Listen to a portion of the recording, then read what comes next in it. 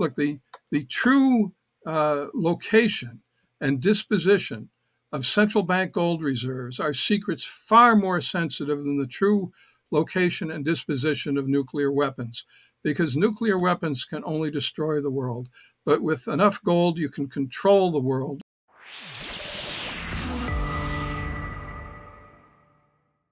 Hello and welcome back to Soar Financially, where we discuss the macro to understand the micro. My name is Kai Hoffman. I'm the @JR Mining Guy on Twitter, CEO of the Soar Financial Group, and of course, the host for this conversation. Really looking forward to it. We're bringing back a guest that we only have once a year usually, because we catch up in New Orleans at the New Orleans Investment Conference. But we decided let's break that. Let's break that tradition. Let's bring him on more often and catch up what is happening on within the gold space. It's Chris Powell. He's the Secretary and Treasurer over at GATA. That's the Gold Antitrust Action Committee, and we're really looking forward to discussing with him the price or the price move in gold, maybe some of the background there, central bank buying, but also selling. We're going to dive a bit into the nitty-gritty of the Bank for International Settlements, the BIS. There's been some news that Saudi Arabia joined the BIS program. Curious to figure out, and I'm still trying to piece it together, how does Saudi Arabia fit into all of this as well? Could be interesting. And do we believe what China just announced on last Friday, that they haven't bought any gold in May? So we're going to take a deep dive here, and I'm looking forward to bringing on Chris Powell. But before I do that, you know the spiel. If you've been a regular viewer of this program, hit that like and subscribe button, because about 75 to 80% of you watching are not subscribed. Help us change that. It helps us out tremendously. Do it as a favor. We appreciate it. Thank you.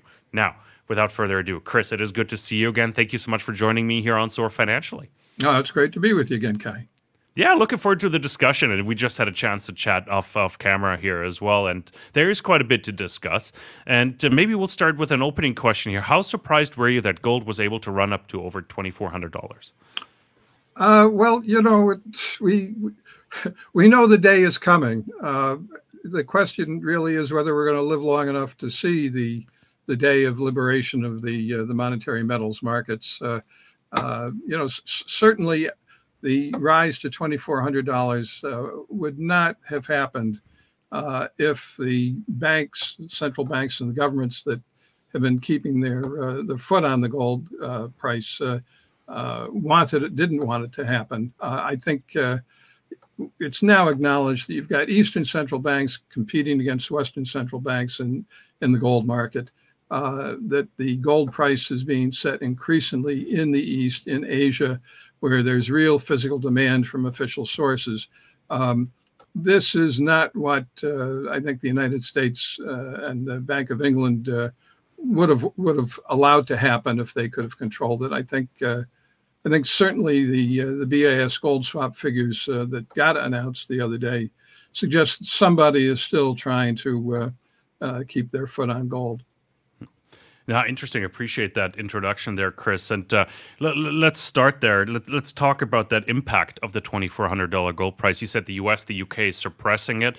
I mentioned to you before hitting the record button, going over $2,000 per ounce of gold was always seen as utopian, because that would mean turmoil. Quite honestly, like in the financial markets, we're not really seeing turmoil yet. Like, what is the impact? And maybe that's the deeper reason why the gold price has been suppressed. But why don't we see that yet?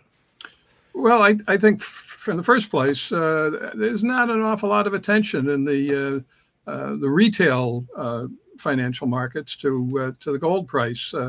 Other prices are seeming normal. The U.S. stock market seems to be declining. It certainly hasn't crashed. Maybe the retail market in gold is not going to get very interested until there is something like a crash. But governments don't want a rising gold price generally. Now, with the war in Ukraine going on and U.S. Government sanctions going up against everybody, there's a split in the ranks of central banks. Central banks realize that if they continue to let the dollar be their reserve currency, they will always be under the foreign policy and military thumb of the United States. So there's a big split in the rank of central banks. Those that want some kind of independence from the U.S. realize that that gold as a reserve currency is the only practical option for them. And that's where we're going. That's what it seems like, because it's only the East buying gold right now, it seems, looking at the buying reports. Maybe Poland, Ireland are the only other two countries that I've seen from the West, or that I would sort of attribute to the West. Well, Turkey has been buying. Turkey's got a foot in both camps, I suppose. The question is, like, has there been an official memo, for example? I think we talked about that in New Orleans as well. Has there been an official memo by the Fed, for example, or the U.S. government saying you can't buy gold, it'll make us look weak? Well, no, but there are indications. I mean, the gold researcher Jan Nieuwenhuis, who writes for Gainesville Coins in Florida, has been pointing out the central banks that have what they call gold revaluation accounts, and even acknowledge that the accounts can be used to revalue gold upward and devalue currencies downward, and to reliquify central banks that have a debt problem. These things are turning up more often, indicating that central banks realize that the traditional purposes of gold include being revalued upward to reliquify the governments that have gold reserves. In fact, the economists Paul Brodsky and Lee Quaintance wrote a paper, I think back in 2012, arguing that preparations for a revaluation of gold were already thoroughly underway in the central bank community in order to devalue debt, devalue currencies, and reliquify governments.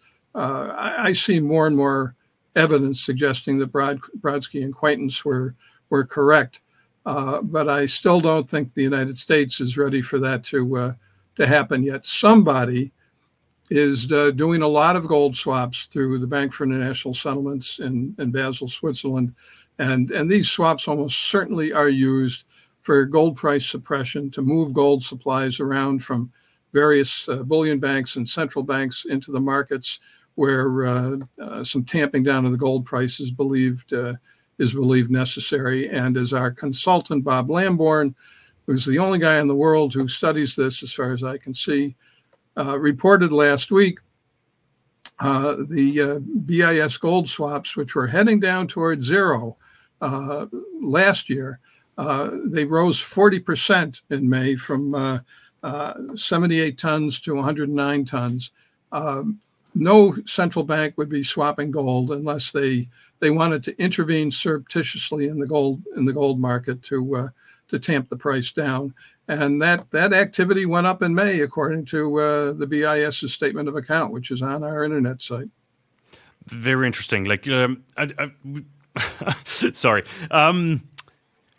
Under our last video, Chris, we got one comment, and that comment was a clearer definition of swaps and what a swap actually is would have been welcomed, and how this paper trade works. I think now is a good point. Now a good point in time to clarify that a little bit before we dive deeper into the market fundamentals. It's a mechanism, by which at least when it's done through the BIS, a central bank arranges with a bullion bank or another central bank to exchange nominal possession of gold, to move it into an account at the BIS where other parties in the swap can draw against it.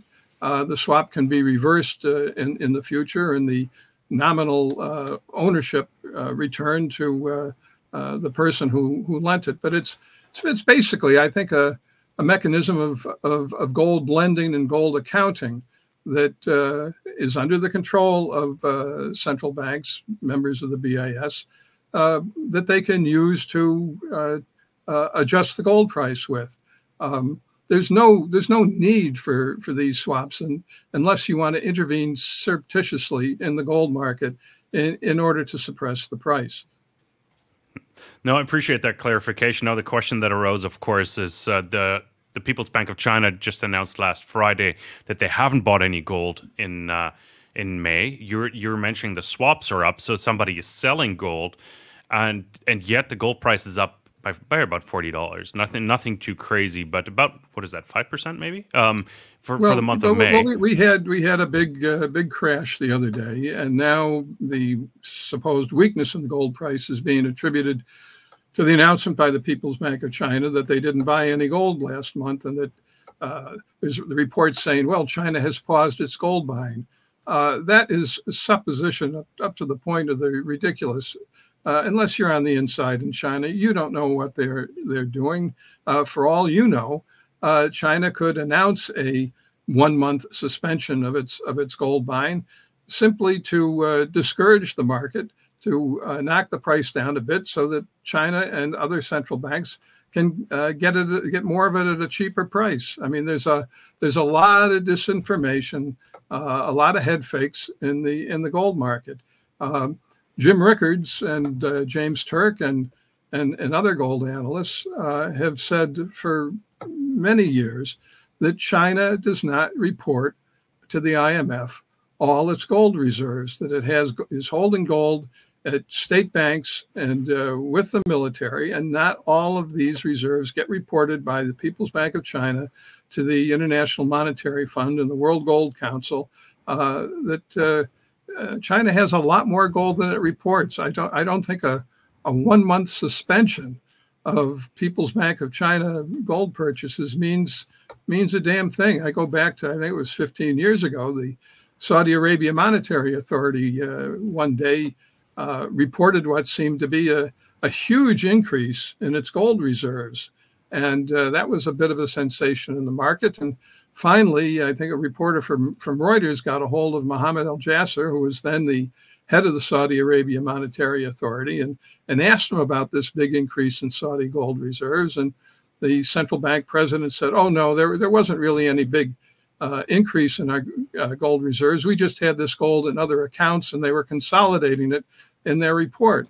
You can go back even farther than that. There was a couple of years when the People's Bank of China didn't report any gold acquisitions at all. And then I think they reported in one fell swoop something like 1,500 new tons that they supposedly had acquired just recently. Well, they didn't acquire 1,500 tons just recently. They had it somewhere else and they weren't reporting it. So central bank reports of gold possession have to be looked at very critically. Yeah, no, I agree there. And of course, shenanigans can be played. Thinking about central bank currencies, because that's the big, for lack of a better term, theory behind maybe Chinese buying as well, and getting, or maybe repatriating some of those funds they've invested into U.S. Treasuries, because that has been going down as well. So I'm curious, do you see a correlation there? Well, if you want to talk about repatriation, I mean, U.S. Representative Alex Mooney followed up GATA's question to the Federal Reserve a few months ago. He asked the Fed Chairman, Jerome Powell, have there been repatriations of foreign central bank custodial gold at the Federal Reserve Bank of New York in recent months? Powell was pressed about this, I guess, a second time, and he finally acknowledged Mooney's inquiry, but he didn't answer the question. Have central banks been repatriating gold from the New York Fed? The Fed will not answer the question. What does that tell you? It tells you something is happening that is very sensitive, and the public must not be allowed to know about it. The true location and disposition of central bank gold reserves are secrets far more sensitive than the true location and disposition of nuclear weapons, because nuclear weapons can only destroy the world. But with enough gold, you can control the world. You can control the world by controlling the value of all capital, labor, goods, and services in the world, and control the value of all currencies, because the value of currencies is the reciprocal of the gold price. So possession of gold, its true location, disposition, what's being done with it, is probably the most sensitive national security secret in the world.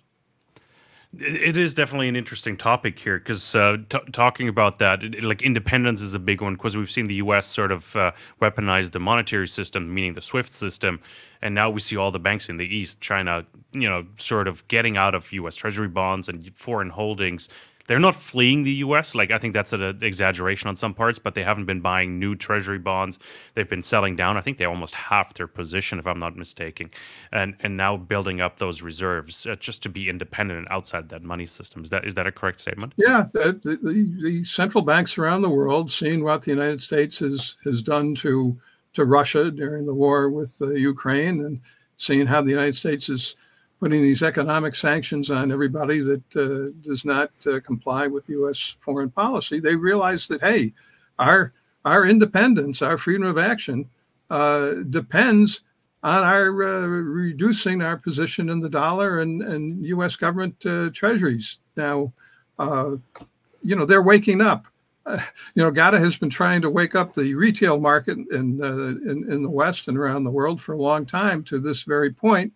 I don't think we've had much success, but I think we have had success with other central banks. I'm very confident that GATA's work had a big influence on the Russian policy with gold, the Chinese policy with gold, and the policy that other central banks have had with gold. We've had some consultations with central banks over the years. In fact, I think it was back in 2006, 2005, the deputy chairman of the Bank of Russia, Oleg Mezhevskov, gave a speech at the London Bullion Market Association summer conference in Moscow, in which the only words in English he spoke were Gold Antitrust Action Committee. And that struck us as particularly remarkable because, to the best of our knowledge at that time, we'd had no contact with anybody in Russia whatsoever. I had some correspondence with Mezhevskov after that, and he was gracious enough to give me an English translation of his speech, and that's on our internet site. Now, he didn't exactly say that GATA is perfectly right about the manipulation of the gold market, but he made remarks. I think he said something to the effect that the gold market was kind of enigmatic and didn't always seem to be following the ordinary laws of supply and demand.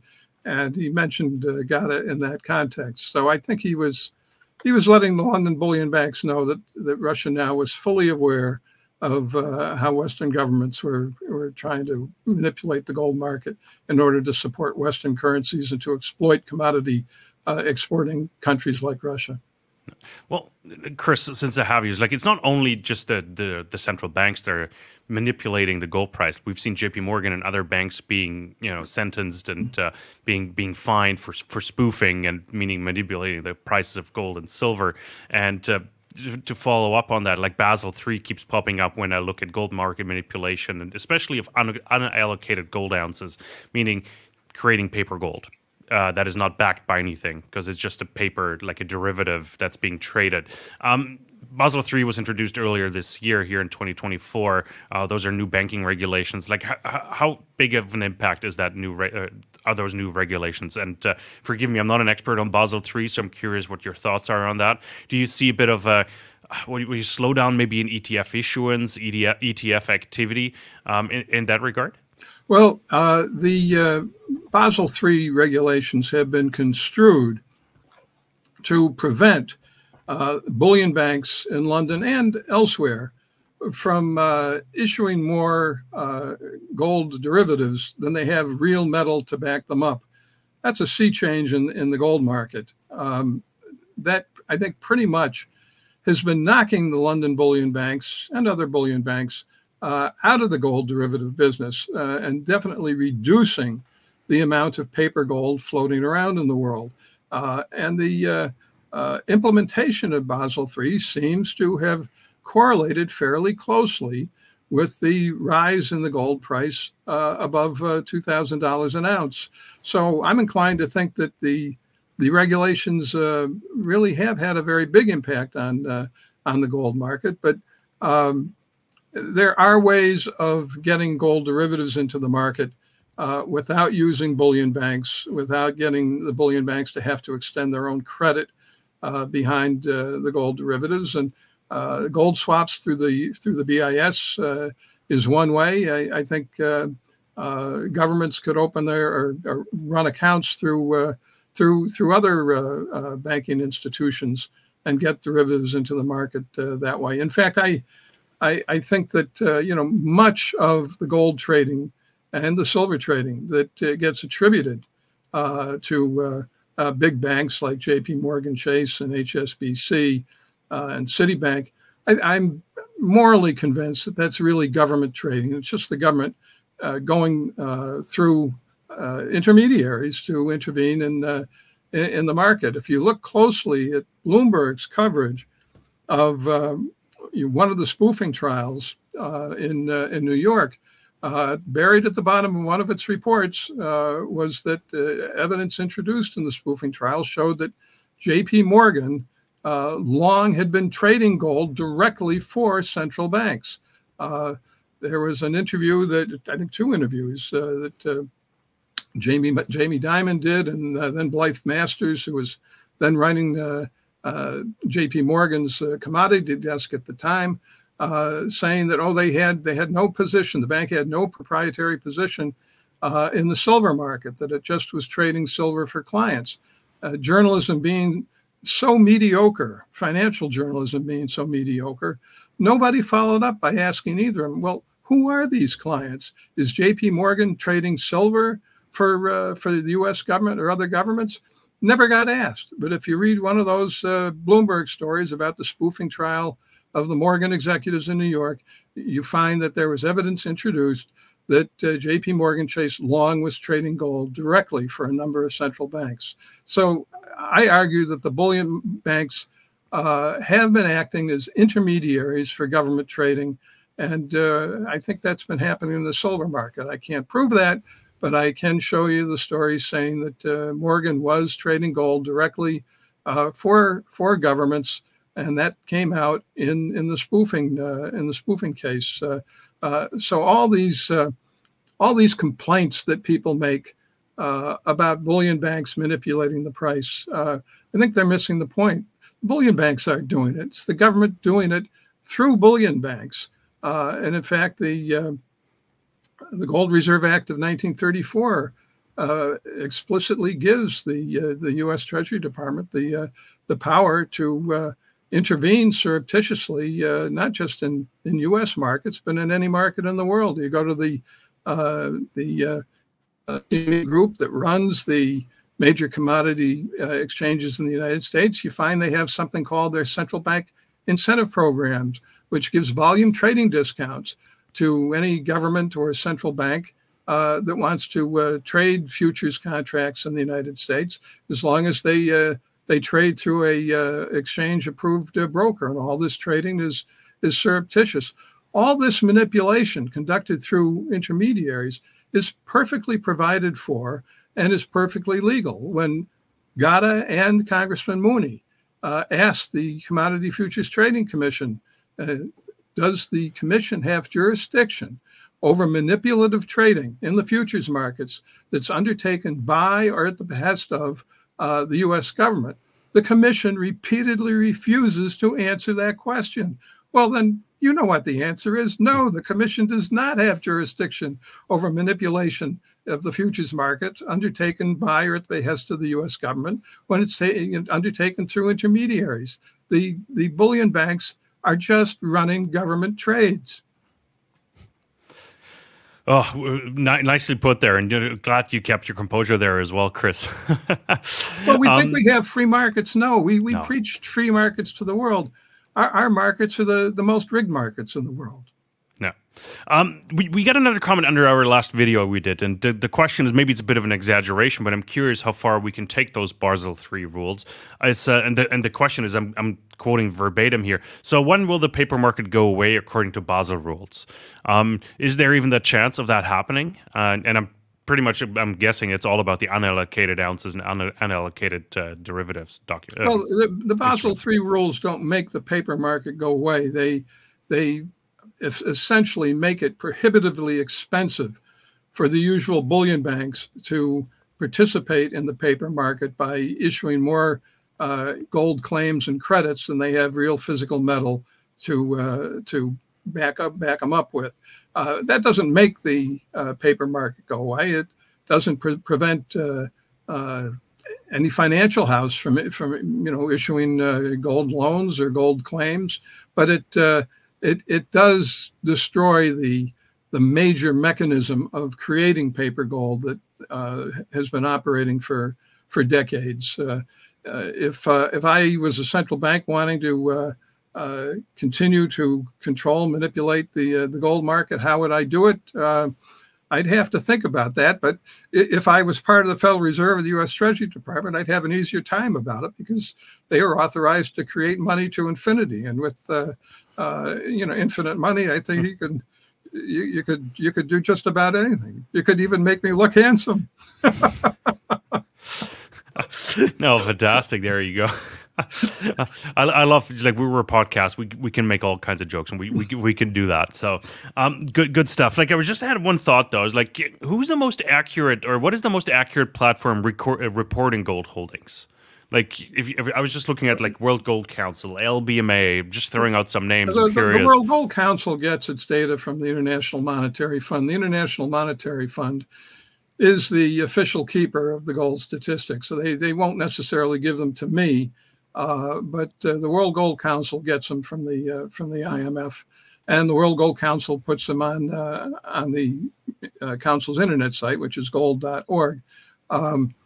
Those are the official statistics. However, we also know that the official statistics are bogus because we have a secret IMF report from some years ago that acknowledged that the IMF allows central banks reporting their gold reserves to the IMF to report gold that is out on loan, just the same as if it's gold in the vault.